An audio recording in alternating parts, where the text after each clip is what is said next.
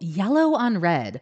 I was giving a private data viz workshop this morning and somebody brought their org chart and they were wondering how to use their brand yellow and brand red. It ended up more or less like this. And they were like, Anne, what do you think? Is this readable? There's a short answer and a long answer. The short answer is no, probably not. This probably isn't readable. It's pretty hard to read yellow text. It's pretty hard with a red background. There's lots of stuff here that's pretty challenging. The long answer is let's test it. Let's do an official color contrast check.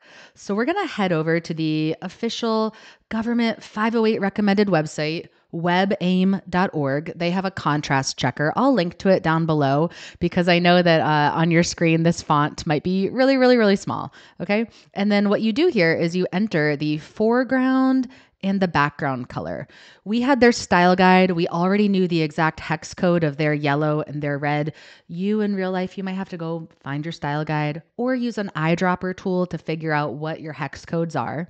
And then you scroll down a little bit and this probably won't surprise you. Fail, fail, fail, fail, fail. We can't use their yellow against their red. There's not enough color contrast. Now, when you do this in real life, you might see a couple passes here or there, and you might be like, okay, normal text fails, but maybe for your hex codes, maybe large text passes. Like, what is normal versus large?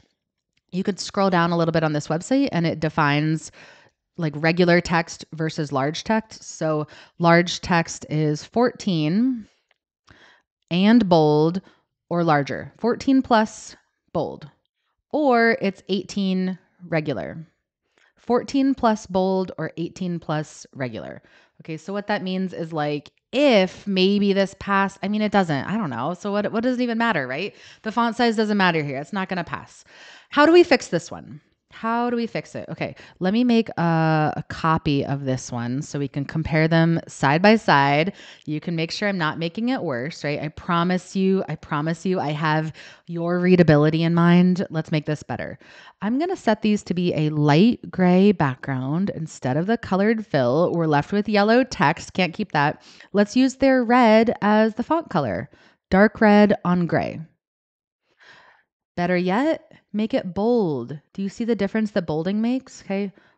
Bold red on light gray. Here's before, color on color.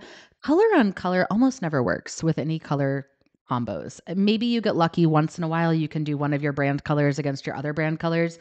But as a general rule, it almost never works. Okay. We don't do color on color, but we can do a dark brand color against a light gray background. Isn't that nice?